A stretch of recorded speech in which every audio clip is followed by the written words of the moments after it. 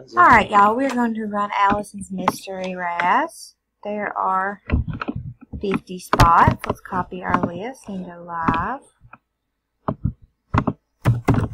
at 228. It's 228. Let's paste our list. We have 50 spots. We're going to do a 6 or higher on the dice. 4, that won't work. Another 4. Alright, and 11, a 6 and a 5. Here we go for the first time. 228. After the first time, there are 50 items on the list with Pam Cook on top, Deborah Walker on bottom. The dice calls for an 11, so here we go at 228. It's 2,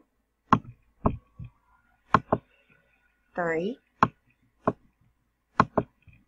4, 5, 6, 7, 8, 9, 10. After the 10th time, there are 50 items on the list with myself on top, Pam Cook on bottom. We have randomized 10 times. Our dice calls for an 11. Here we go for the last time. 229. Good luck, y'all.